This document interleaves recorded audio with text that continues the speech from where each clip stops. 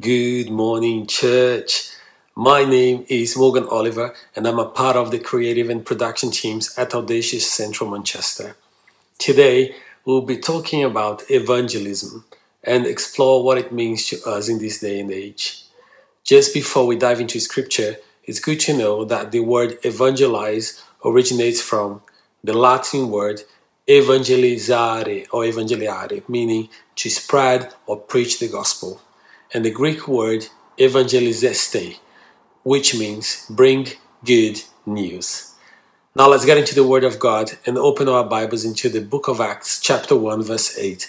I'm reading from the Amplified Version, which says, "But you will receive power and ability when the Holy Spirit comes upon you, and you will be my witnesses to tell people about me, both in Jerusalem and in all Judea and Samaria, and even to the ends of the earth." Now, we know that in this day and age, Jerusalem is equivalent to your city, town, or village. Judea means your county or state or region. Samaria means your neighboring territory, so all the cities, states, or regions around you. And to the ends of the earth, it would simply mean spreading the good news of Jesus to all the nations of the world. The truth is, whether you are a newborn believer or have been on this journey for a very long time, the call of God to share the gospel of redemption, salvation, and eternal life in our cities, counties, nations, and to the ends of the earth is to all of us. One of my favorite quotes is, "Preach the gospel at all times, and if necessary, use words." I believe what St. Francis of Assisi meant by this timeless statement is that one of our main goals as followers of Jesus should be to understand that we're called to live our lives in such a way that the Word of God naturally flows out of us in our daily living. That means our characters, our personalities, our actions, our integrity, and our behaviors in every situation should display the fruits of the presence of God's Spirit in us, so much so that everyone around us can't help but sense the presence and the love of God in everything we do, even before we feel the urge to preach at them with words. Well, can you imagine how powerful our community of faith will be when we don't just get the revelation of this statement, but start to live and breathe the Word of God into other people's lives? Now you may ask, but how can we do that in the busyness of our day-to-day? And I hear you, church. My wife Marie and I, just like the majority of you all, wake up, get ready, have breakfast, drop our kids to school, and go to work or university or wherever it is that you go to, stay at, or spend most of your time on a daily basis. Whether at home or out and about, there's always something we can do to spread the good news in a way that will help transform the lives of those around us. So to break it down for those of us who can easily get caught in that, I came up with 3 simple steps we can do every day.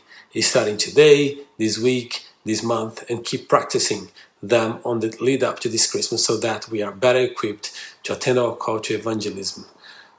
When it comes to sharing the gospel, step 1, eat up. That means feed yourself with the Word of God.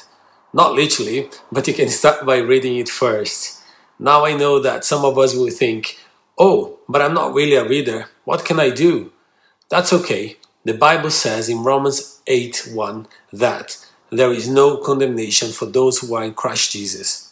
So don't beat yourself up if you hear from God better by listening to His Word or watching it being preached. There are countless podcasts and video preachings all over social media and the internet where you can commit to feeding yourself the Word of God on a daily basis. Now, you can use that as a starting point and then go to step number 2, which is action it. That means act like Jesus. Ask yourself, what would Jesus do? Pick a verse that spoke to you during your daily spiritual feeding time and then ask Him how you can live out that word through your actions today. Take one of the Bible's shortest verses, John 11:35, for example. Jesus wept.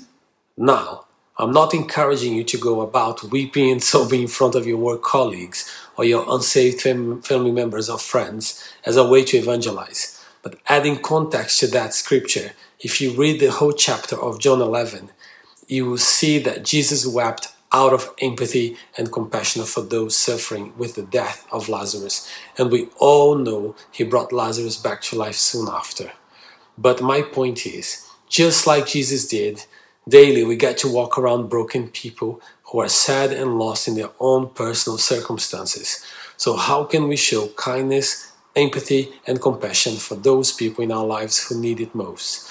Could that be an easy way to live out the gospel without the need to preach at people? Selah. Now, let's go into step 3. Live out. That means live a life led by the Holy Spirit. At this stage, by doing steps 1 and 2 for long enough, you'll be filled with lots of spiritual and natural tools that you can take wherever you go. Perhaps now it's time to reach out further afield, building connections and expanding your network with people outside your day-to-day circles. If you ask me, I believe a great way to live out the gospel is by volunteering in a team at church, where you get to serve God by building His house. You also get to connect with people from different walks of life and love and serve a wider range of people in our community, plus learn new skills. Another way to live out the good news of Christ is by joining one or all of our mission trips. We just came back from Athens, Greece, and there are no words to describe this powerful and fulfilling experience that is to live out the Word of God to the ends of the earth.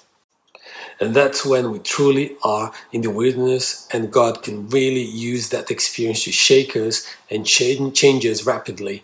While what otherwise would have taken years to grow in us, He can shift our perspective of His kingdom on earth as it is in heaven in a couple of days, and it will be transformed forever.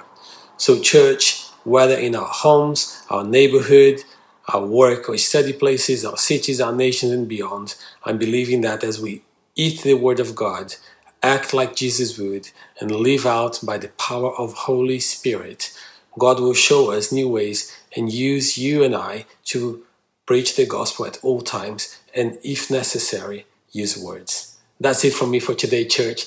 Thank you for reading and watching or listening to this devotional. Enjoy the rest of your day. Bye.